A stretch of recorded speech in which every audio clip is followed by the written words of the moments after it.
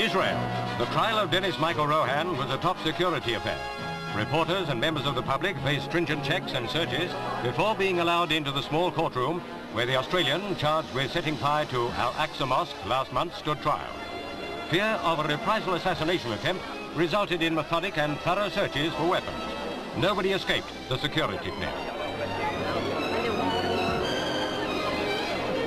Arabs were naturally outraged by Rohan's act of arson, but the Israelis ensured that the trial was conducted with the necessary legal dignity and formality.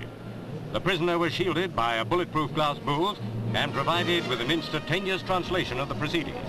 There were many witnesses. Although the plea was entered as not guilty, Rohan, seen here with his lawyer, one of the nation's leading advocates, later admitted starting the blaze but pleaded insanity. The 28-year-old accused claims to follow the teachings of an extreme Christian sect and says he was guided to fire the mosque after receiving a sign from God.